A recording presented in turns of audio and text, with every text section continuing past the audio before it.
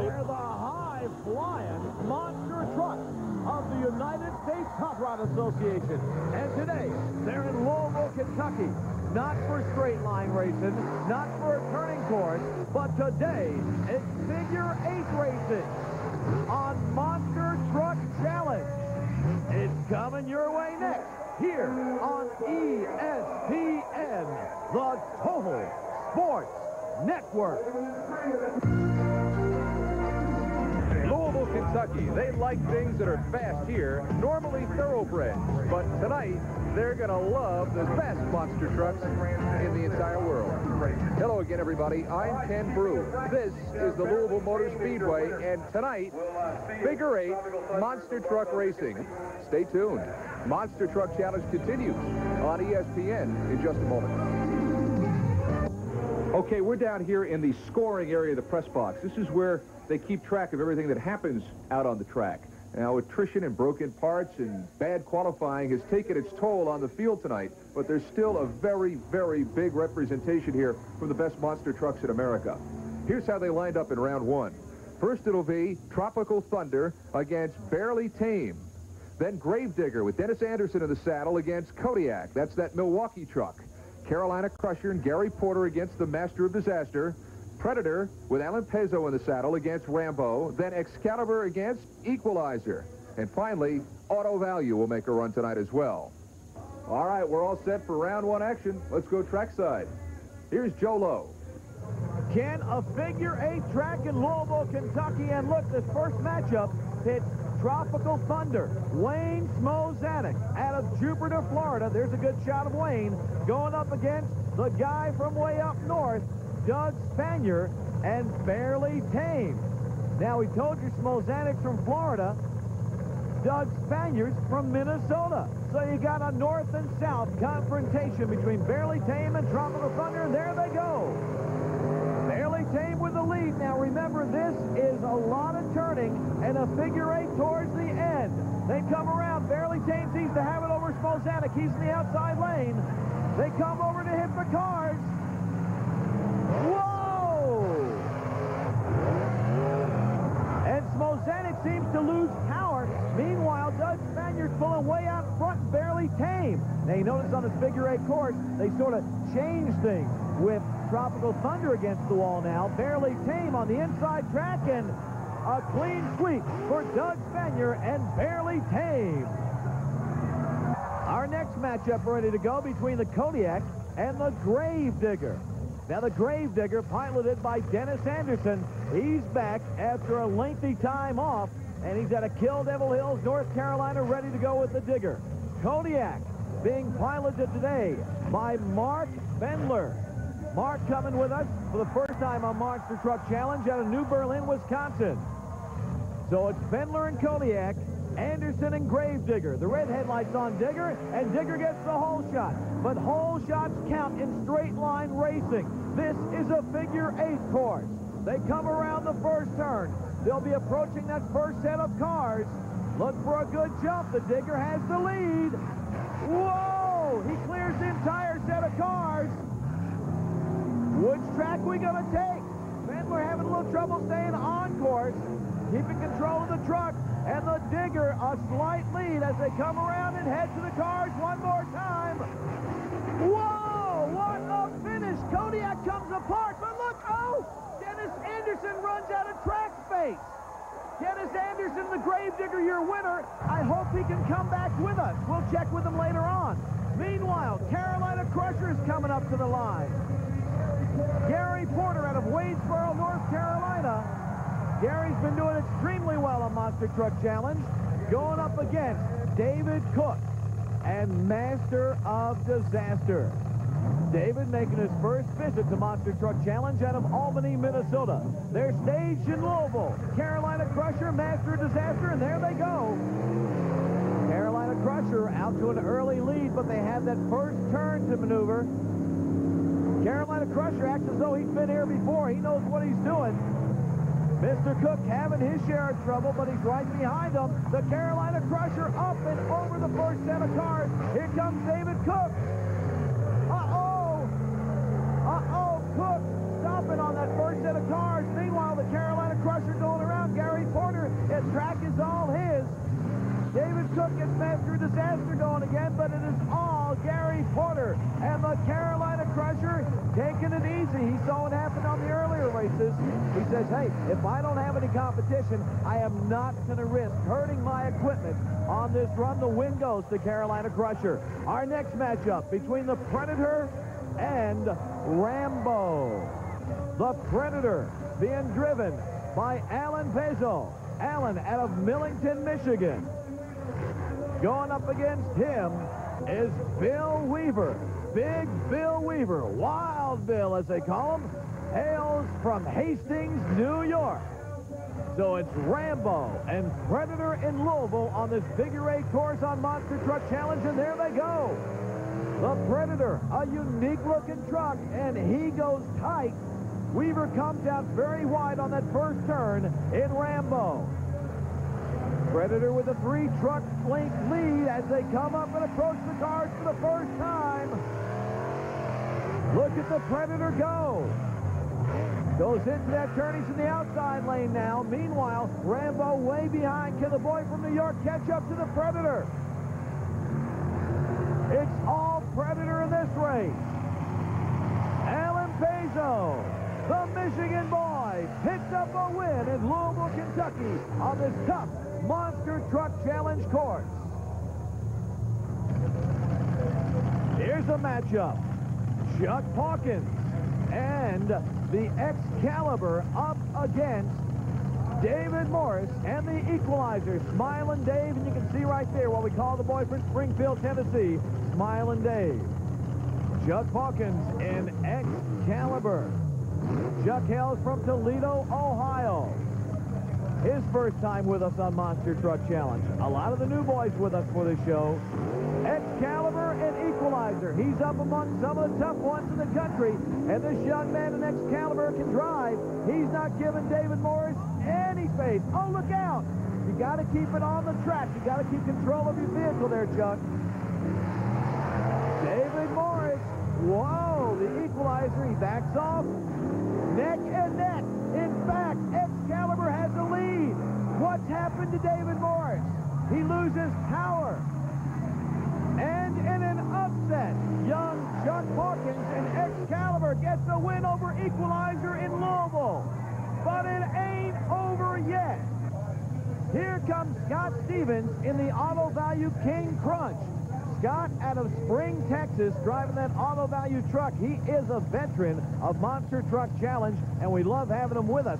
Now, you remember we told you earlier on that this was a tough course. Scott Stevens gets a bye run. He gets to try this course out all by himself. Not only that, but, you know, he's had an opportunity to see the other guys run this course.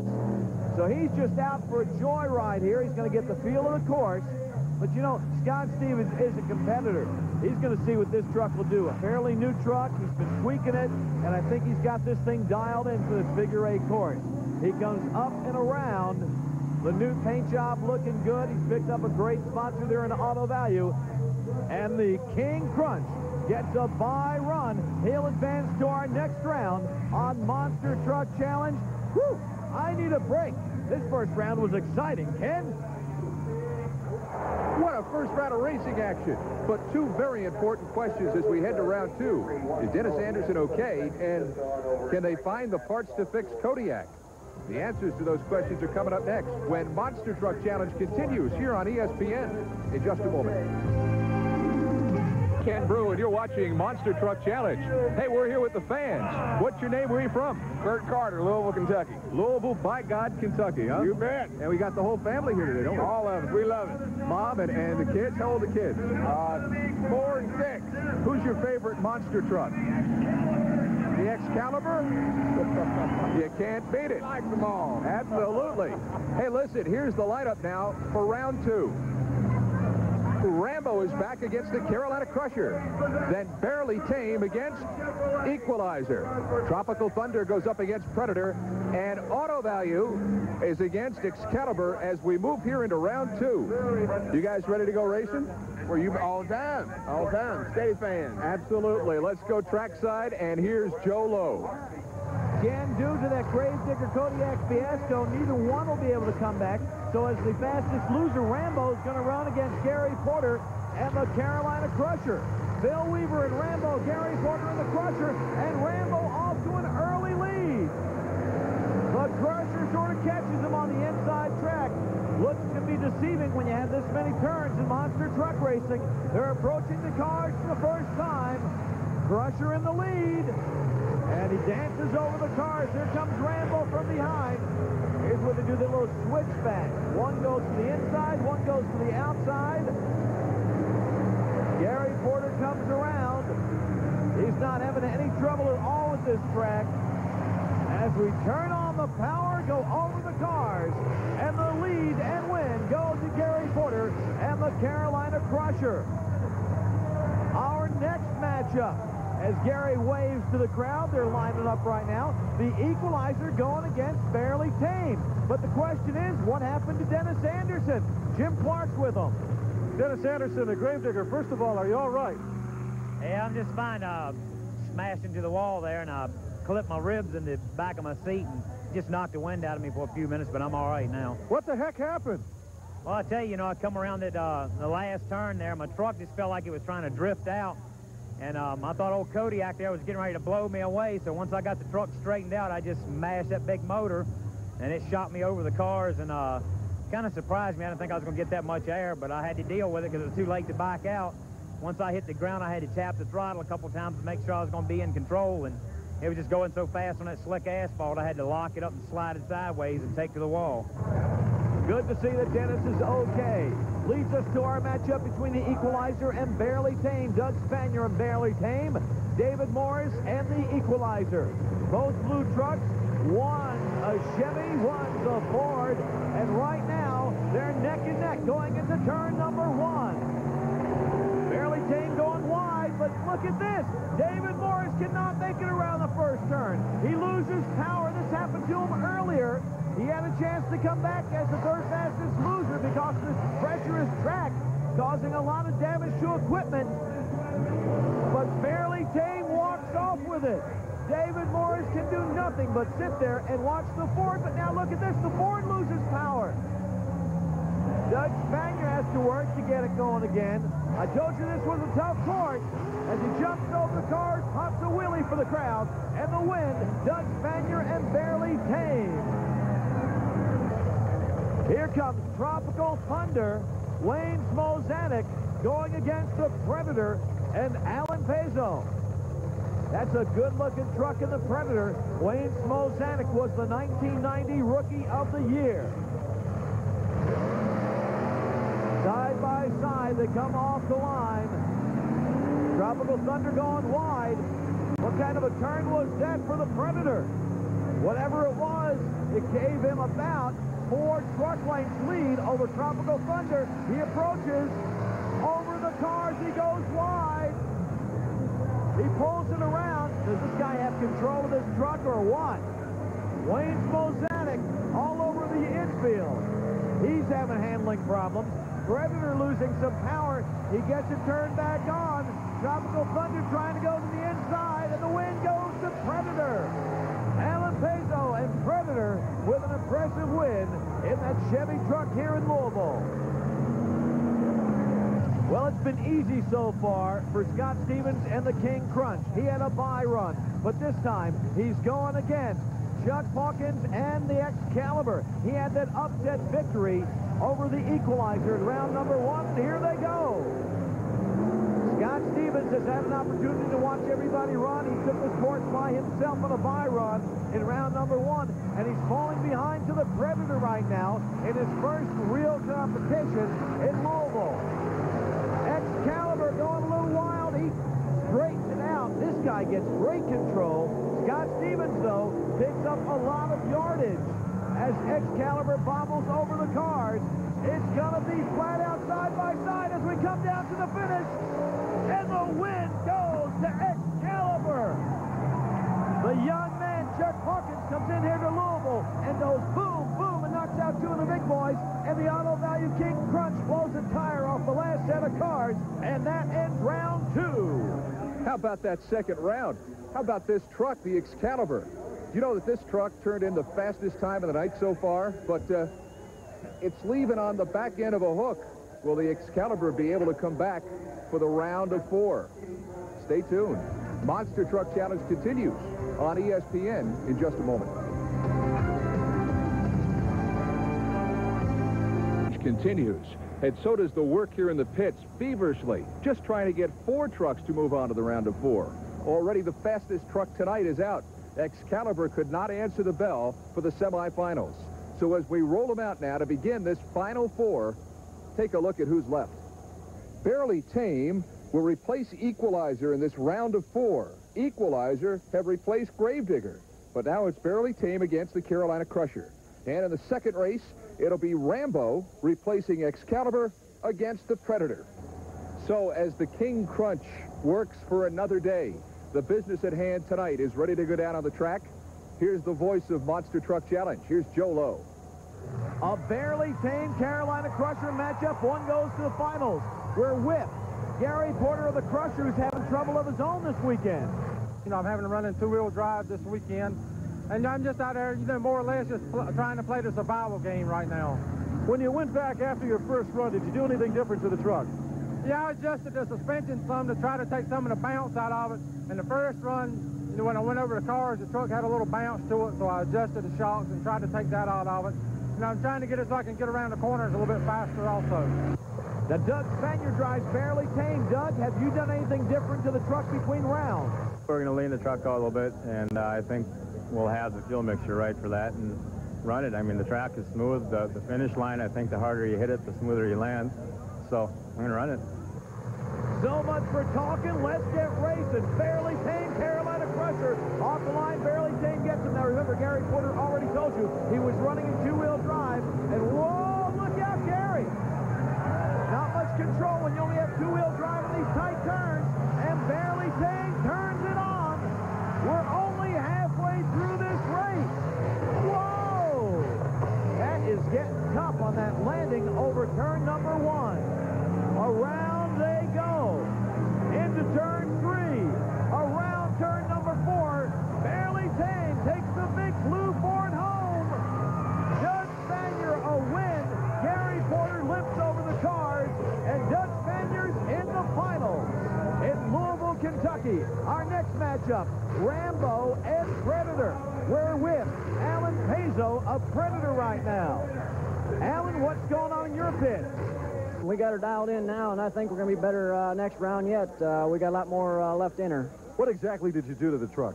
We went back and made a few suspension adjustments for the tilt on the bank on the course, and re-geared it. But what's going on with Rambo right now? Jim Clark is with Bill Weaver. Did you do anything different on this run that's, from your previous run? No, I really didn't have much time. I think we might do a couple gear changes tonight. Not much on words, Bill Weaver, but he does his talking on the track, and he's gotten here in the semifinals. One's going to the finals. Is it going to be the Predator, or is it going to be Rambo? Rambo catching up. The Predator on the inside track. Allen first to hit the cars in Predator. Rambo high flying. He does a lot of bouncing. Predator screws out first. He gains a little bit of yardage there, but Rambo's catching up. Predator turns it on. They're coming down. This is the home stretch. Side by side. Rambo and Predator. Who's it going to be? The win goes to Predator. And Alan Pazzo walks into the finals in Louisville. He'll go up against Barely Tame. So after a full night of racing, here is one of the 2 trucks left standing. Barely Tame. Here's a truck that knocked off Tropical Thunder and the Equalizer and the Carolina Crusher. And now, Barely Tame goes up against the Predator in the finals. It's a great matchup, a Ford against a Chevy. And we'll have it for you in just a second when Monster Truck Challenge continues right here on ESPN.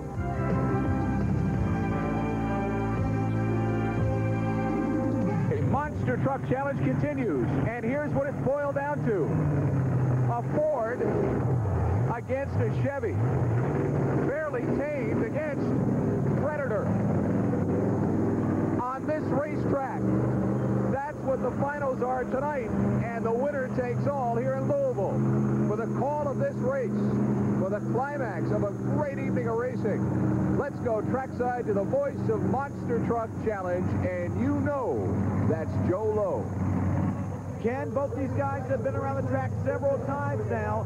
Alan Peso with Predator standing by with our own Jim Clark. Let's see what's going on in his camp. What special strategy are you going to use in this race? Well, like I say, we're going to have to be real good in the corners, run a good smooth race, keep it on the ground, but we can make good time. If we get in the air, we're going to lose time, so we need to keep it on the ground and hope for the best.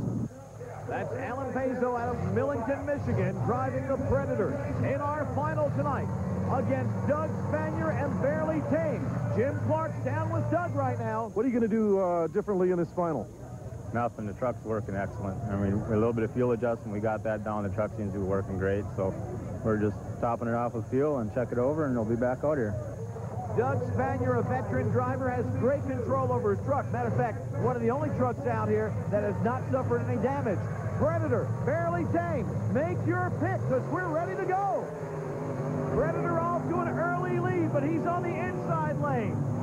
Now, Allen has had some handling problems tonight. Doug Spanier has been running flawlessly, and look at this! The Predator does! He spins around, he spins out! Barely Tame!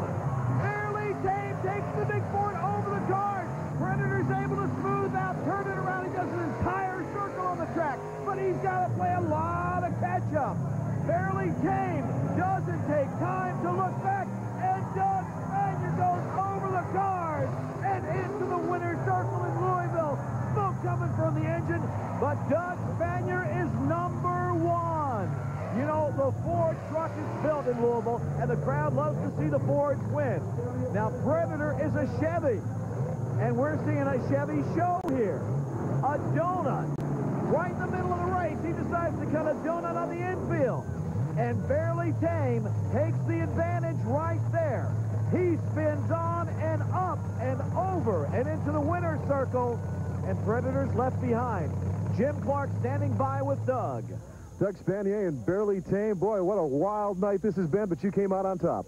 I think this was my night because last year I was kind of unfortunate with hitting the wall. Like I said earlier, I think the truck had vengeance for this track. It was running by itself, I think. You know, you were watching the Predator all night, and anything you did differently in this race?